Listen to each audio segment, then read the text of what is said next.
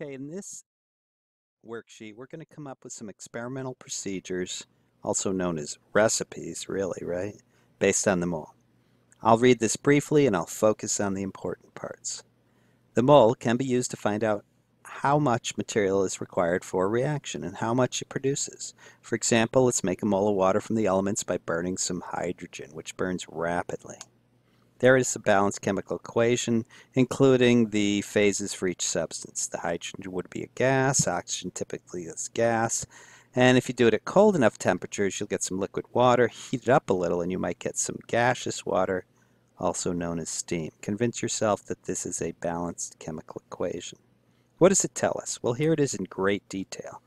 This equation tells us that 2 moles, there it is right there, of molecular hydrogen. Notice they said molecular because it's not H, it's H2. Molecules, not atoms. React with 1 mole. There's not the one put in front of it, that's always implied, of molecular oxygen, O2, not O, to form, there it is, the arrow, what does it make? 2 moles of liquid water. 2 moles of water in the liquid phase. Good. But if we wanted to measure out grams for this stuff, I don't see it here, right? And I don't think it's 2 grams of this and 1 gram of that, because I know this stuff's big and that stuff's small. So for that we need the periodic table, which will give us the relative masses. It shows us that hydrogen has a molar mass of only 1 gram per mole, and oxygen is 16 grams. However, both are atomic, so we're going to need 4 grams of this and 32 grams of that. And I'm going to skip to here. Finally, we note that we need 2 moles of hydrogen for each mole of oxygen, so we're making 2 moles of water, which we write it below. There's the amounts you need to mix. 2 grams per mole for the hydrogen because it's H2 and each H is 1. 32 grams for the oxygen because it's O2, and you look up your molar masses and there you go, 16 grams per mole. You're going to get 36 grams of water. Yes, these always equal in terms of mass. It's the conservation of mass. If you mix 4 grams of anything and 32 grams of anything and they react completely, yes, you will get 36 grams. Note how mass is conserved. I think I just pointed that out. Okay, as shown above, let's write the amounts involved in grams when you mix stuff. Now, what this worksheet's designed to do is help you come up with chemical recipes. A lot of this involves finding things on the periodic table, so have one handy. While I say the words, it might help you also to remind how you name these substances. Okay, the reaction of manganese and oxygen will make manganese 4 oxide, since each oxygen is -2. To perform this on a molar scale, I think you should mix 55 grams. Find it on your periodic table. I'm rounding to the nearest whole number. And 32 grams of oxygen. No need to look these up anymore. Just add them up. It's 87 grams. Conservation of mass. If I want to make some barium fluoride, I'm thinking I'm going to mix 137 grams of barium and 38 grams of fluorine. I hope you didn't write 19 because it's F2. And add them up, you get 175 grams of barium fluoride. That's your theoretical yield.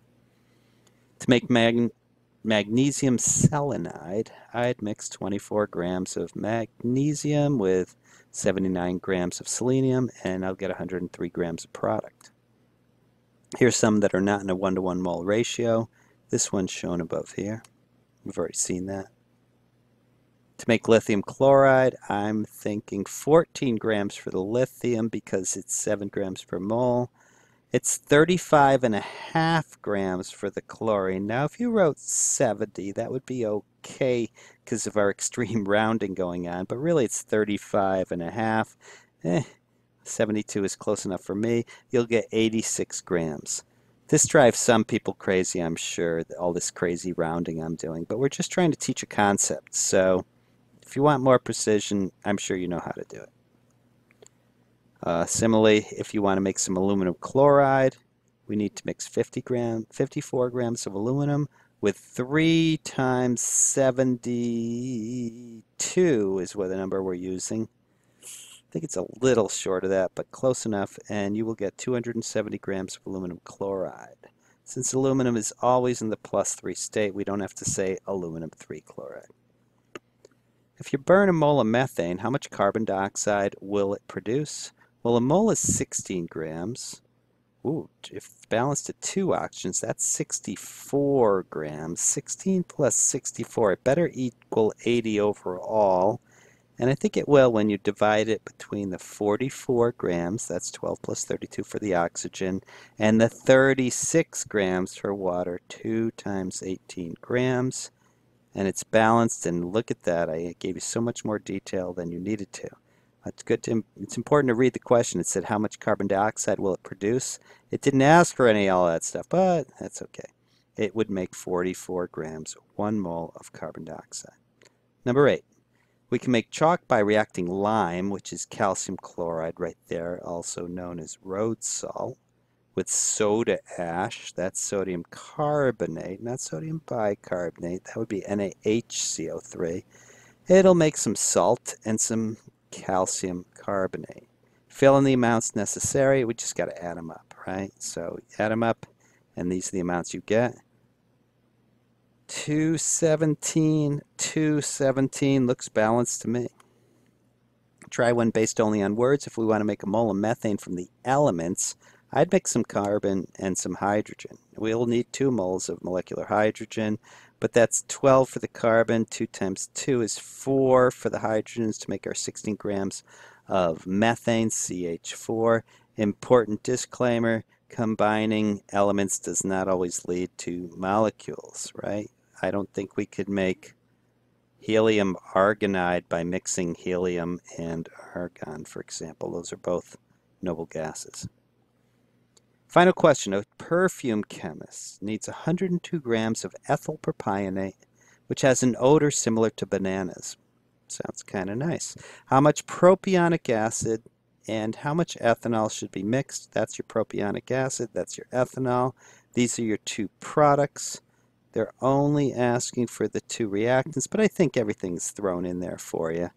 Best way is to turn this into a plain old molecular formula. I'm thinking C3H356, C3H6O2 plus C2H6O. If you add them up, you get 74 grams for the propionic acid, 46 grams for the ethanol. Check the mass balance on that. You should see that you're okay. And this is mole worksheet 2, recipes based on the mole.